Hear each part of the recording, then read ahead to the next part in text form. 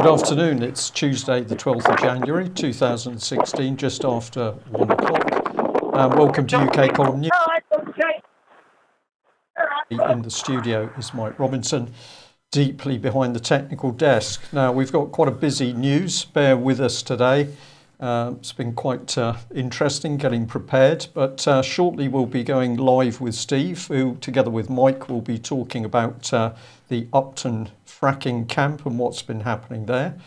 Before we start with that, a few words on the weather. Pretty cold, wet, showery in Plymouth, and that seems to be reflected across the country. I understand that it's also wet and windy in Pembrokeshire. So those corgis are definitely going to need their coats. We've also got an update on Tom Crawford's court case. That's the Crawford 7, as we're calling them. There's some good news there. And the rest of our news today will be covering events across the country. Mike, how are we doing? So the Upton camp eviction is happening as we speak, or at least they're trying to. And I'm joined by Steve Spy. Steve, are you there? Yeah, I'm at the top of the tower on the site. We've got bailiffs running all over the place. We've got multiple lock-ons. We've got people in tunnels. They've got the work cut out. So I'm looking down on them from the tallest point on the camp, and they are slowly moving through. They've made a pig's ear of bringing out a cherry picker onto the site. They've got a JCB Yeah, well, actually, we've got a photograph of that, Steve. If we roll through a couple of the pictures. First of all, we've got a picture of the police outside, and I noticed on your live stream earlier that you were suggesting they have people qualified for moving underground as well. Is that correct? Yeah, they've got one guy. He's just got kitted out in divers equipment and that, and they're basically trying to get down one of our tunnels. Right, and how many tunnels are there? In total, there's about five tunnels, all in individual sort of sections, and that all going up on different things. We've had 2 years to prepare the site, so there's quite a network.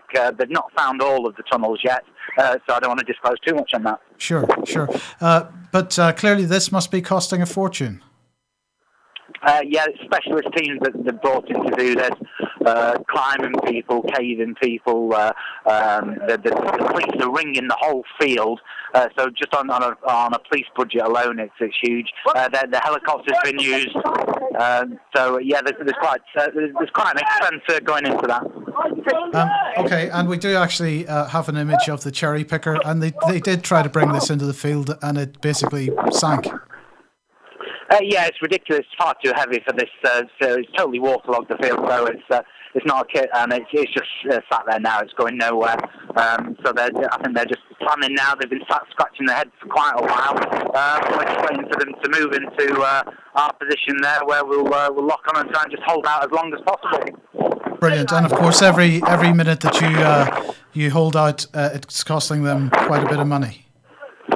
Yeah, well, obviously we just want to hold up the whole fracking process. We can't let one hole go into the ground. This process will kill people, and in this case, we've got tested schools. It's absolutely nonsense to try and drill and contaminate this water aquifer here. Yeah, brilliant. Sorry, Steve, can you hear me? It's Brian Gerrish. Yeah. Yes, I can hear you. Hello there. Well done to all of you.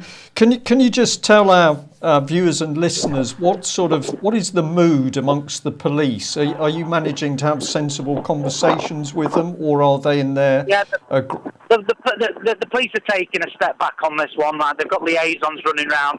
They're all smiling and happy. Like there's no issues with the police. They're just leaving it up to the bailiffs who are making very slow progress in shifting the people off there. Some of the stuff that they've got to cut through are massive chunks of concrete. It's going to take some hours for them to do that, and obviously there's us at the top of the tower, which they'll have to think about shifting. Right.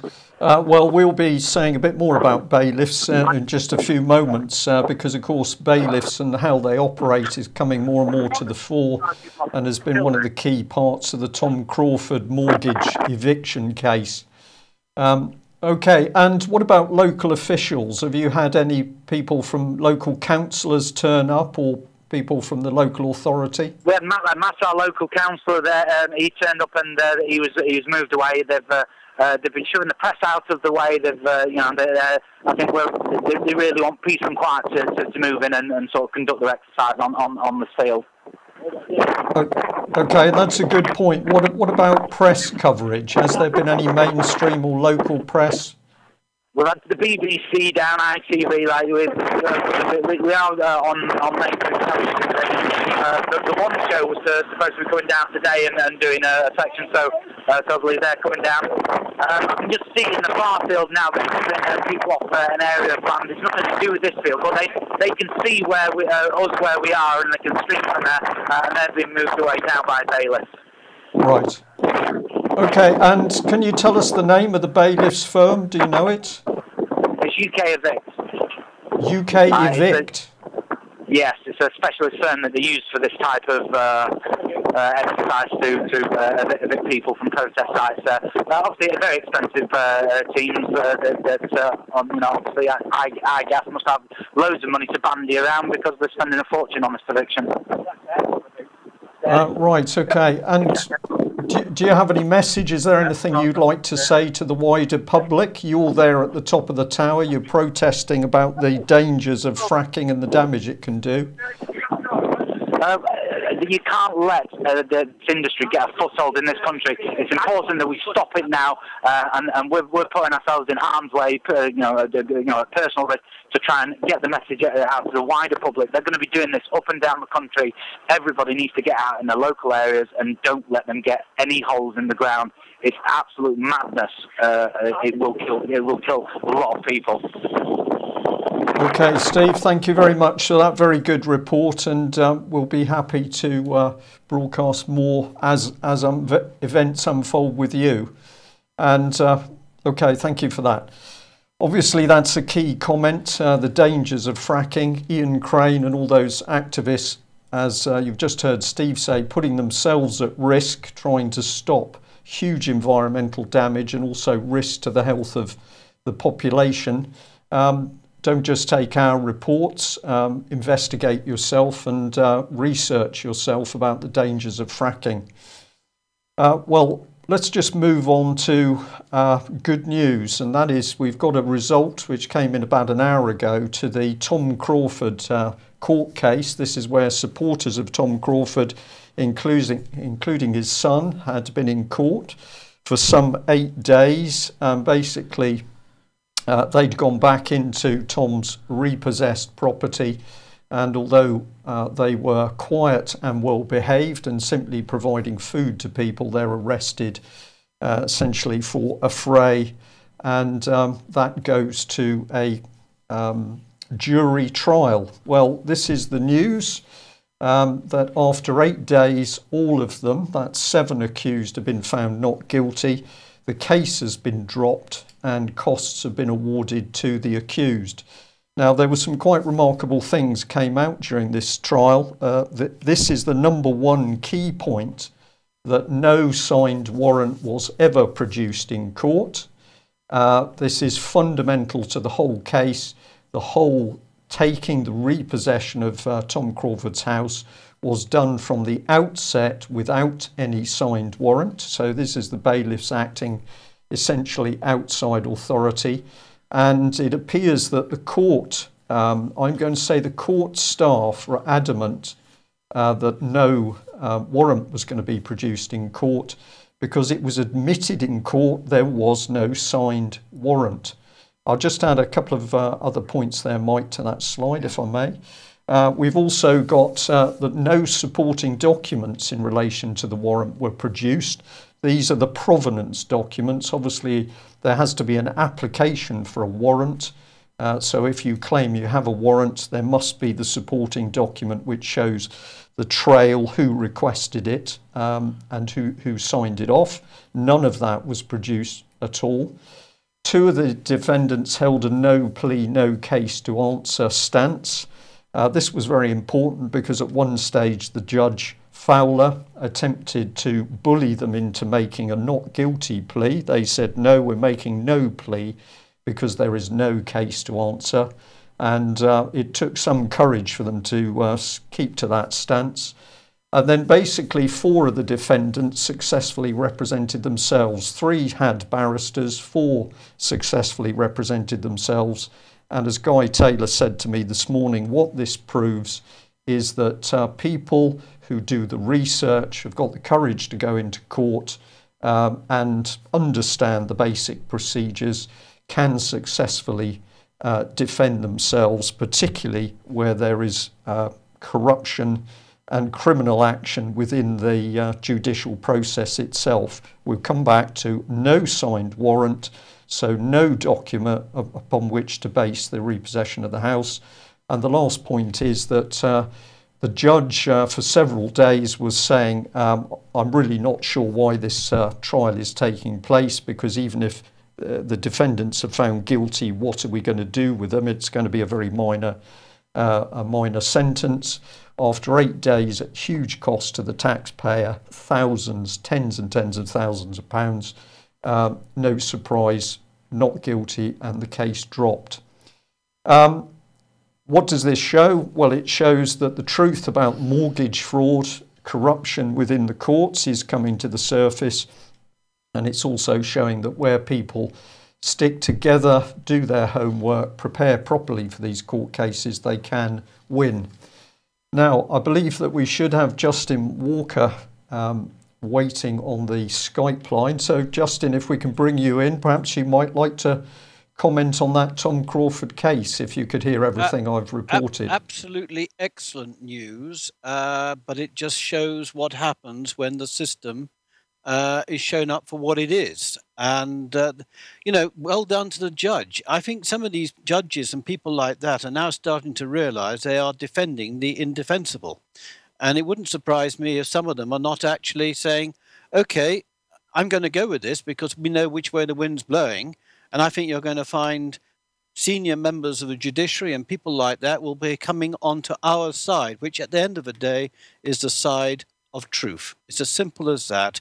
We are the ones who are exposing the system, which is a thoroughly fraudulent and corrupt system that has been evolved over the years, over the centuries, and good people are unraveling it. So I think it's excellent news and well done. Thank you for that, Justin. It's also going to be very interesting to see what the mainstream media makes of it, because there was an ITN reporter as just one who's been present through the case. And of course, all of the members of the public present who are aware of the case were filling him full of information about why the documentation is significant. So it could just be that even if there's no public statement by mainstream, the truth is burrowing its way back into their organisations. But Justin, you were keen to come and talk to us today on the subject of the Swiss alternative currency, which we mentioned a few days ago. Now, Right. Well, I'm going to slightly change things, if I may, because I've just been given a startling stop press, which I've sent you guys, but obviously with what's happening with the fracking camp and everything else. The head of RBS is telling everyone to sell, sell, sell, mining shares, oil, the lot. The panic has started. Now, I feel a bit like, if you know your history, when the Germans attacked the Low Countries and France, they attacked on May the 10th, 1940. Well, I feel today is a bit like May the 9th. That is, something is building, it's building fast, and we've got to start to really get the message out strong and hard. Now, I was sent some information yesterday. I don't know if you're going to cover this already, but it says here, I'm going to have to read it here. Historic first, North Atlantic, empty of cargo ships in transit, all anchored along coasts, none moving.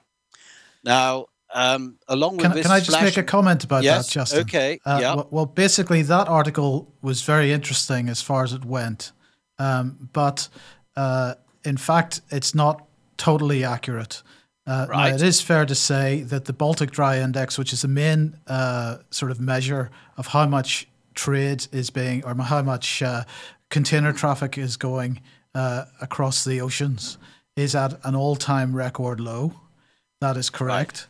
And it is fair to say that if you look at the the breadth and the depth of the high street sales that we've got on at the moment, it's pretty clear that retailers are not shifting product. And so all the general points that are made in that article are absolutely valid. But I think their specific comment about the fact that there's nothing moving in the oceans isn't quite right. But it's significantly reduced, let's put it that way. Yeah, well, I will concur with that. I mean, but as I said, it did come from a credible source. So that's why I've obviously brought it on today. But I did send you guys only just before the show started, because I was only alerted to this email about the RBS from my contacts. So if you can, perhaps, I don't know, before the end of the program, you may be able to salvage it, I don't know. But certainly it does sound very worrying when the head of finance or the head of credit control at the RBS is basically telling people to sell, sell, sell. So we are getting the signs that something is building. We have the conference at Davos. I think it's only a week away or 2 weeks away. So I'm just very uneasy the way things are. But we'll come back to that, and we'll get back to what we're talking about in Switzerland and so forth. Yes. Now, you last week you touched with Alec the idea that the Swiss National Bank there's going to be a referendum by this organization that's been set up to encourage the Swiss National Bank to issue debt-free, interest-free money on behalf of the Swiss government. Now, I'd just like to make 2 points. First of all, it's a Swiss National Bank, yes, but it is still signed up to the central banking system, so the national part doesn't really come into it. It is very much a fully paid member of the Bank for International Settlements. And obviously the Swiss is notorious for being a secretive banking country where people can have private Swiss bank accounts and so forth. The Swiss National Bank will certainly know all about what the Bank for International Settlements is really about. And it's just surprising that the Swiss have a treasury just like ours. I haven't got the name in front of me, but it is equivalent to a Swiss treasury. And the real solution, as we know with the Bradbury and the greenback dollar, so forth, is for the treasury of the Swiss government to issue and control debt-free, interest-free money that's based on the wealth and potential of the Swiss nation. Now, this campaign that has achieved over 100,000 signatures came about because of Positive Money in the UK. Now, Positive Money, for those who don't know, has been around now for about 3 or 4 years, and they've been advocating that basically they acknowledge that money is created by the bankers out of thin air as debt, and that is wrong, and hats off to them. They have certainly raised the profile of showing people that the money, only 3% is created by the Bank of England as currency. The rest is created out of thin air by the private banking cartel. So hats off to them on that.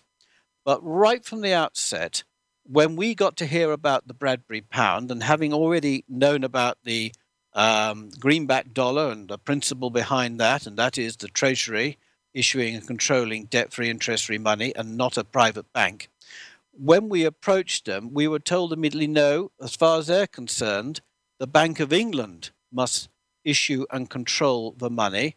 And they they didn't even want to debate about the fact that we have a perfect precedent of the Treasury issuing, controlling its own money with the Bradbury as things happened in 1914. And then when I raised the issue of how the central banking operation worked, they were reluctant to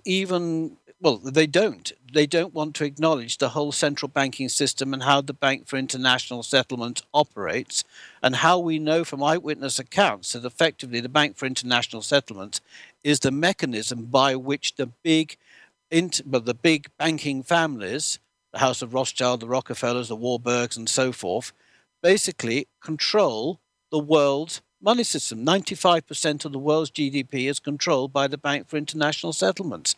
And it's an organization that hardly anybody knows about. Barely 1% of the British people have probably heard about it. And I'm afraid many of our elected representatives in Parliament don't know what the Bank for International Settlements does. So I'm very worried that when you have this referendum in Switzerland, which is basically saying, yes, we must have our country issue and control its own money, the mechanism by which they want to see it done is through a central bank, which belongs to the Bank for International Settlements, which in turn, positive money, which created this network of countries who are now starting to ask for debt-free, interest-free money, they do not want to debate. I find it rather strange. I don't know what you think, Mike. Well, in principle, I agree. I, as you know, challenged positive money publicly on the UK Column website over the Bank of England issue, and they objected to that criticism quite strongly. But they didn't really answer the questions which I was raising. So it is a debate that needs to be had, Justin, and I think it'd be really nice if they would actually engage in a constructive way on it. This is the sad part. I'm endeavouring to be friendly and constructive because I want these people on our side. They've done a great job in exposing the fact that the private banks are creating money completely out of thin air as debt. And this is wrong. If we're going to have the liquidity for a happy and prosperous nation, we cannot have private banks being in charge. So this has got to end. But I just don't quite understand why they believe the Bank of England is the right vehicle to do this when the Bank of England is riddled with secrecy. When, for instance, Mark Carney goes every six weeks or so to a private meeting of around about 10 or 12 of the top central bankers, and, you know, this is all done in secret, so there'll be, I don't even know if minutes are taken, but the point is, whatever he is told to do by the banking families or what they discuss themselves there at that meeting, does he report back to George Osborne in full and gives George Osborne a blow-by-blow account? Do all his directors of the Bank of England know what was said at these meetings? Because one of them is a top union leader from Unison, who is obviously trying to fight against austerity and so forth. So we just don't know.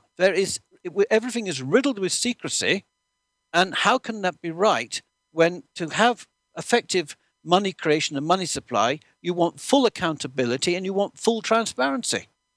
Yeah. Justin, thank you very much for that analysis of what was going on.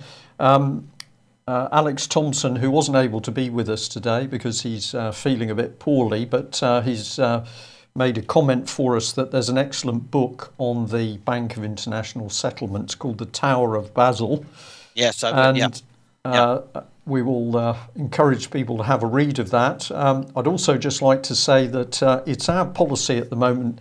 UK Column would like people to be asking questions about the banking system. Because this brings the wider public on board. They're curious, they want to know what the answers to these questions are. Many people want to go straight for the jugular at the moment and brand every single banker as a criminal. Is that the case? I personally don't think so. Yeah. But what we are doing here is asking the penetrating questions, the answers to which bring the truth up to the surface. Justin, we'll move on. We've got quite a few other items for the news. But thank you very much. Yeah. Thank you very much for joining us. Cheers. With your bulldog.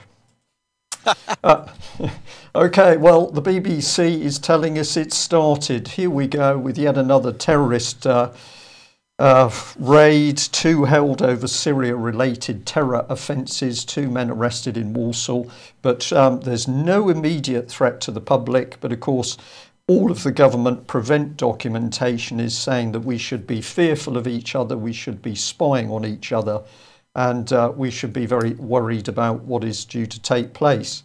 Well, the BBC not only whipping up the fear factor, Mike, but as you were pointing out yesterday, it's pretty liberal with the truth, particularly reporting about Syria. What's your update? Well, let's just have a quick update on Medea first. As we mentioned yesterday, food has started going in, and various tweets have been coming out telling us all what a great job is going on with regard to the trucks that are heading in.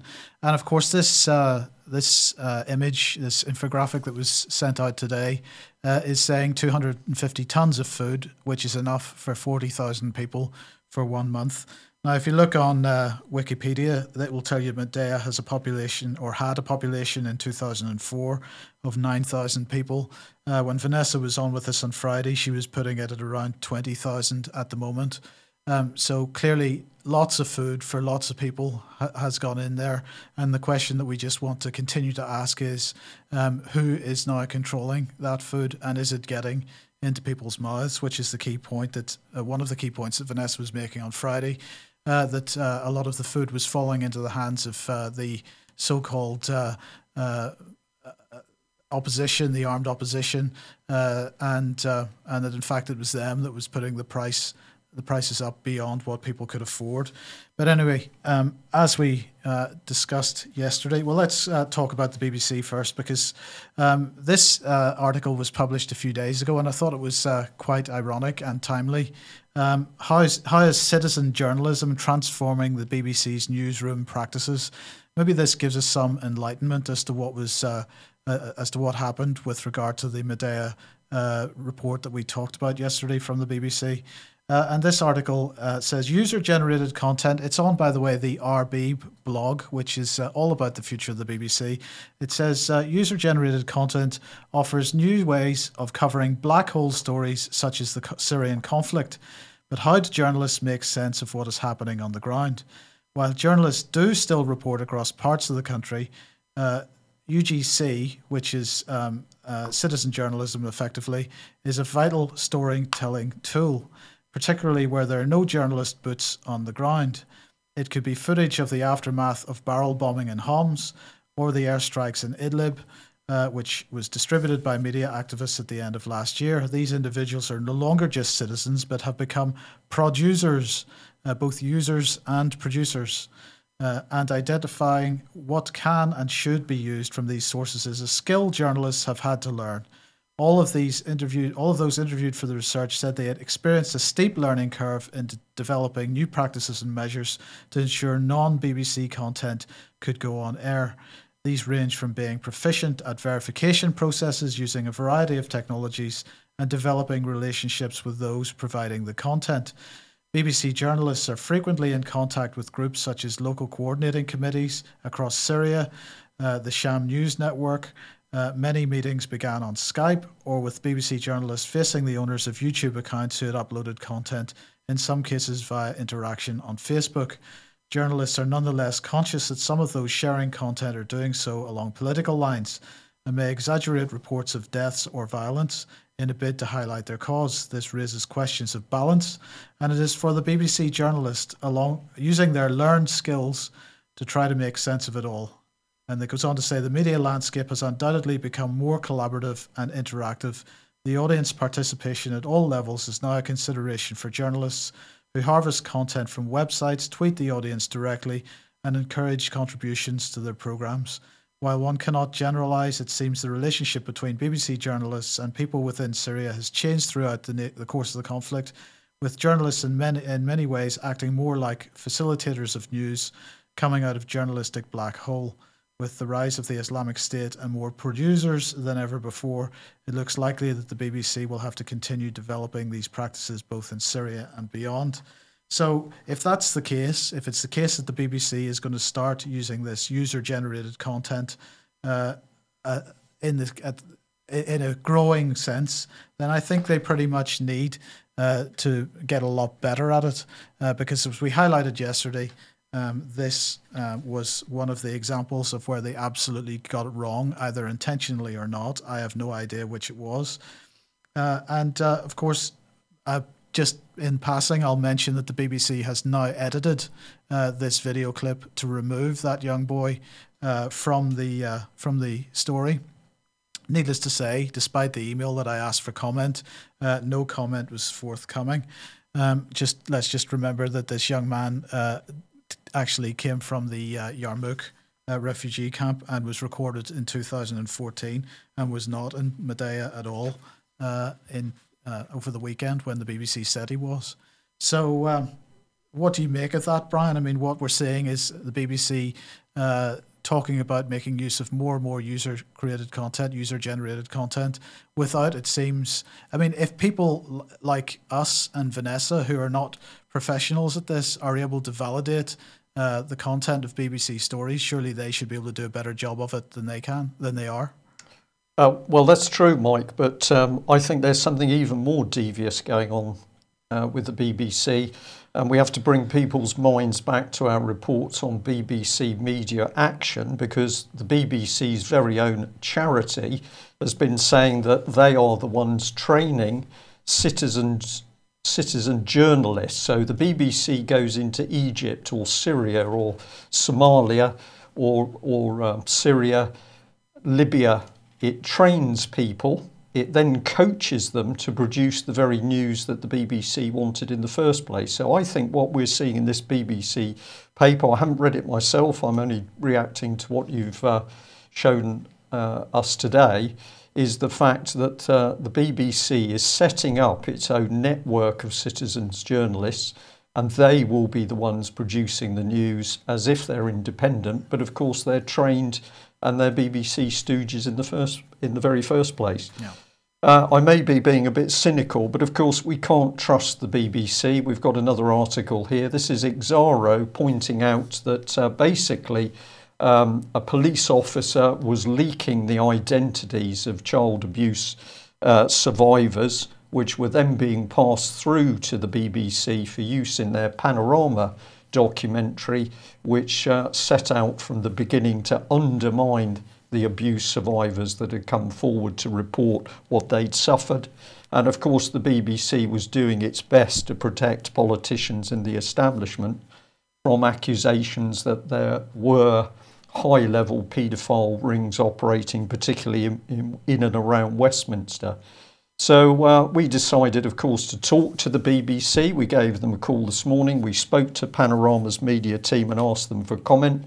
What did they say? In response to your query, we will not be commenting on this story. So Panorama, it would appear, using the leaked data of highly vulnerable people. And what were they using that data for? To help close down investigations into paedophiles.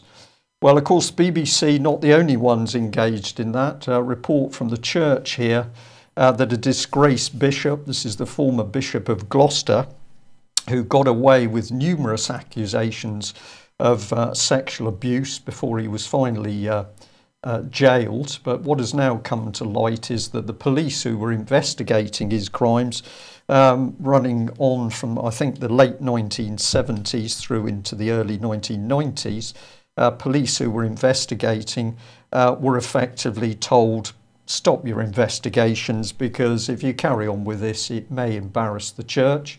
And the plan was to ship this man for Christian work overseas as a solution. In fact, the police backed off and then he stayed working in UK. So absolute outrageous behaviour by the church. And in reading this article, my mind went back to the plight of Teresa Cooper. Now, I'm going to say that I do not believe that we actually reported on this story when it broke in January 2015. This is the lady who, as a youngster, was put in a Church of England children's home, Kendall House, that's the picture on screen, where along with particularly girls, but some boys were included as well, they were drugged unconscious for days at a time, and during the period that they were unconscious, they were raped and sexually abused by men who were invited in. It took Teresa Cooper years of very, very hard work, often very stressful, not only her own memories, but pressures and threats put upon her as she tried to get the truth out about the abuse, her own abuse and that of other people. And one of the things that she had to talk about was that many of the women who gave birth later in their lives suffered birth defects as a result of the huge doses of drugs that were being used on girls in this Church of England home. She succeeded in getting compensation for at least some of the victims, but the Church of England went out of its way in order to close down this investigation. And what better evidence can there be of a high-profile institution in this country, the Church of England, covering up on the abuse of youngsters? Well, where can we go from there? We'll just move on through. Probably it's good to have a look at Mr. Welby, head of the Church of England, and we pointed out he seemed a lot more comfortable hobnobbing with the very bankers who are causing the distress and economic harm in the world today. There he is, socialising with the great and the good. But we're getting deeper into what's been going on in the Church of England, aside from covering up the abuse of children. And we come to this man, Sandy Miller. We'll just link these things together. Apparently he was the man who encouraged Mr. Welby to go into the church, where he's risen to a position of immense power. This is all linked into the Holy Trinity Brompton Church in London. And the moment you go in that direction, of course, you're through to Nicky Gumbel, the man who created the Alpha Course, which UK column will say we think equates to common purpose for churches. But who is also connected with this group of people? Well, we've got connections with Tony Blair and his Faith Foundation. We've also got connections into the Christian Socialist movement. What is that doing? Well, it says it's there for Christian principles, but in fact the language is very political, the transformation of government and structures. Certainly what none of these Christians are doing is working out how they can help the youngsters not only abused by the Church of England itself, but other government institutions across the country. So a lot of research to be done. We have received some very fascinating emails from people over the last few days who are also concerned as to what's happening at the higher levels of Lambeth Palace. If you are a researcher and you'd like to get digging into the invasion of Christianity with politics, we'd be very grateful for any factual research you can provide us. Well, the Alpha Course of itself, based on Nicky Gumbel's little green book. The Evening Standard had a really excellent article here which was pointing out that the Alpha Course seemed to be a creation for the very, very wealthy in the banking and hedge fund industry. And amongst other things, this article pointed out that Ken Costa, the chairman of Alpha's international arm, a successful banker, rolls with Lazard's UBS, and he's also working with a private equity firm set up by a group of former Goldman Sachs employees. Of course, these are all the organisations which are going flat out to feed the hungry worldwide and to help all the people in the so-called developing countries, I don't think. Well, it gets worse because, of course, remember that our illustrious Prime Minister, David Our King Cameron, not only brings the police out if people get a bit too excited about the need for food banks, but this is the key thing, that he believes that his big society is a continuing part of Jesus' work. We think this is very, very dangerous political rhetoric. David Cameron, it would appear, is in exactly the same camp as Tony Blair with his Faith Foundation. But let's just think about a political objective of big society is, according to David Cameron, part of the work of Jesus.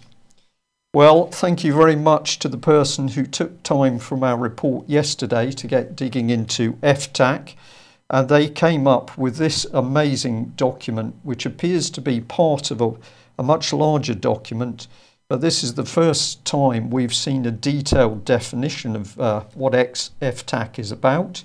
It says it was established in the UK in 2006 to assess and manage the risk to dignitaries from isolated loners pursuing idiosyncratic requests or causes, and fixated in its title refers to obsessional preoccupation with a person, place or cause. Now, the meat of this is that we have a unit which incorporates psychiatric staff working alongside police officers. So without you knowing anything is happening, somebody makes an accusation that you're suffering from mental illness, one of the so-called created illnesses that psychiatrists can now use from their book of spells. And in comes the police FTAC unit to arrest you, section you, and presumably you disappear. This is not Stasi, this is not the Soviet Union, this is not even North Korea. This is David Cameron's Britain in 2016, and we will say becoming increasingly dangerous by the day until enough of the public start to say no more. Well, we reminded people of Theresa May's role in this, a huge network of spying organisations, including GCHQ, and a massive raft around the Cabinet Office with links through to Israeli intelligence services and the so-called Applied Behavioural Psychology Unit. But as we've just seen from David Cameron's comment, that all of this spying outfit is actually buried within his so-called big society, which David Cameron seems to believe is part of the work of Jesus. I wonder whether FTAC should possibly be thinking about knocking on the door of our Prime Minister. Well, so that we don't forget, Common Purpose, who we've mentioned, are still at it, and here they are from their own website, busy training the Avon and Somerset Constabulary in how to act outside authority, act outside their silos, and to work as future leaders to transform society into the Common Purpose mould. And of course, remember that it was Common Purpose that was the organisation working very hard to bring in state control of the media. But sorry, just put that one back up, Brian, a second, because this is the Collab course, right? Which as well as all the things that you've mentioned, is also organising around the idea of collaboration and collaboration with other organisations. So this brings us back to the sort of the group of organisations working together to cover up each other's wrongdoings. Isn't that what this is about, really? Well, it's always seemed to be the case with Common Purpose. Wherever we've looked, and we're looking at the misuse of public funds, or the abuse of children, or the failure to get the police checks done on Common Purpose staff. Very dark organisation. Of course, roots in Demos as a Marxist organisation. Okay, so I wanted to highlight this article in Prospect, on the Prospect website. This is by Malcolm Rifkind, and it's called EU Referendum, Will Cameron Be a Lame Duck Prime Minister? And he says, if Britain sides against Cameron in Europe, his authority will be shattered.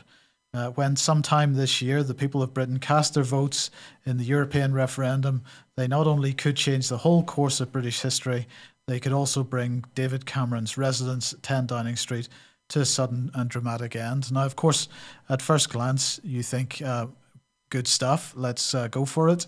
But the question is, what is this article really about? I'll ask for your comments in a second, Brian, but you know, the notion that Cameron could be brought down if he loses the referendum, is that a warning or is it a threat? It was probably a bit of both, I would say. Interesting that I think you said Rifkin is the man who's that's right, who's come out with this statement. Of course, Rifkin disgraced as chairman of the Defence Intelligence Committee over some matter with a Chinese company. But never mind, forget that, because clearly he's the man to believe about what's going to happen to the Prime Minister. I think David Cameron will certainly go, and they will be very keen to bring in Theresa May, because, as we've just pointed out, she is the powerhouse now driving the Stasi state.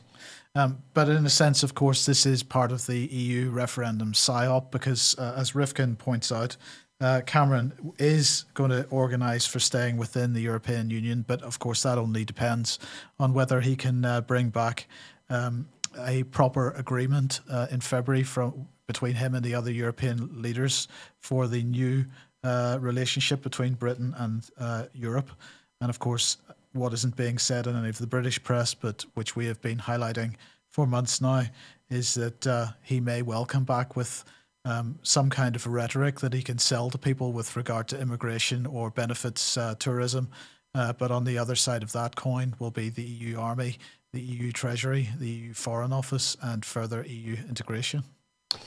Further in EU integration, Mike, and a comment that's just come up in the chat box. Apparently, the French have announced that they're very keen to mobilise 150,000 French teenagers. I believe that's about half the total number available.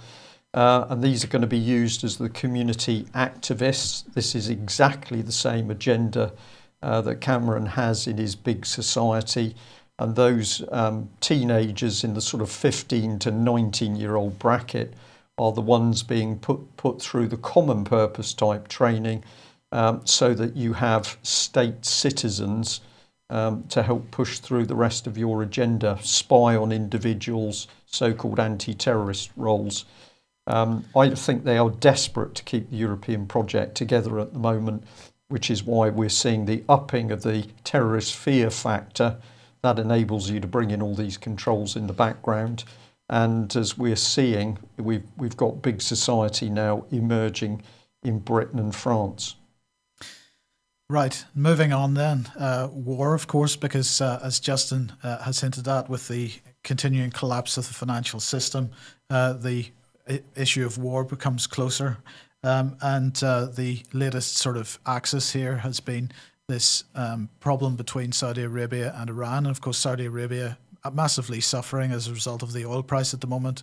They'd be delighted to have another war that would help them sell some of their, or get rid of some of their armaments and munitions, and help them sell quite a bit more oil. But anyway, this is Iran saying that they will not allow provocations from Saudi Arabia to derail efforts to regulate the Syrian crisis, according to Sputnik here.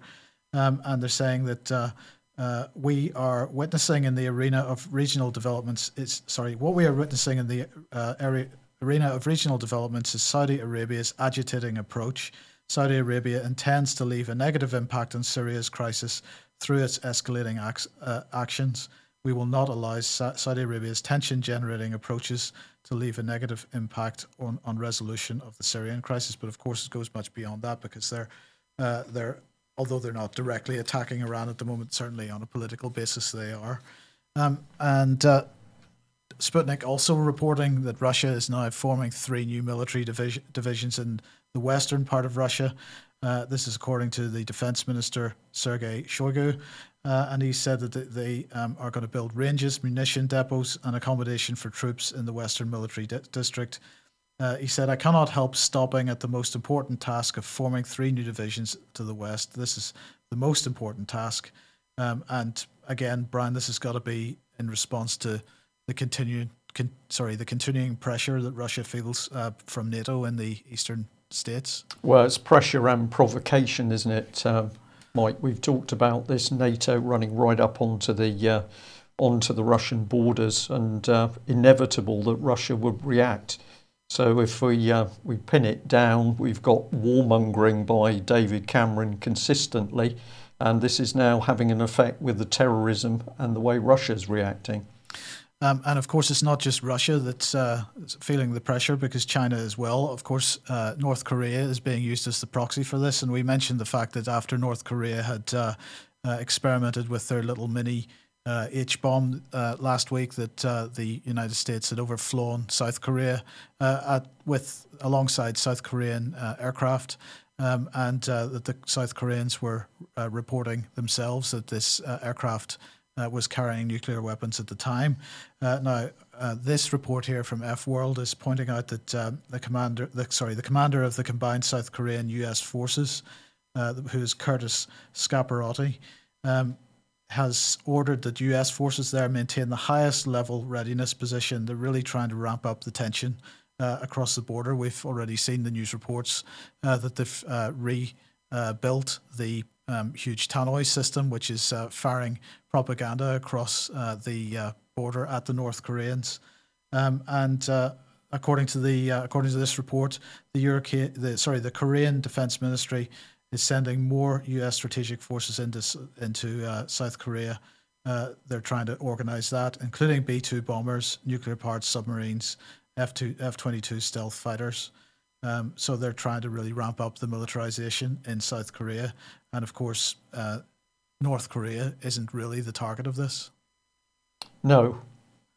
There's not much more to say. Not much more to say. Well, if President Putin is creating 3 more divisions, capacity bigger than the British Army is really what's going on there.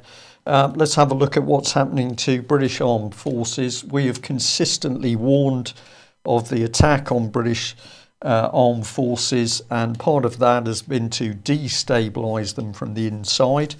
The Herald here, Royal Navy sailor accused of secretly filming sex in warship showers.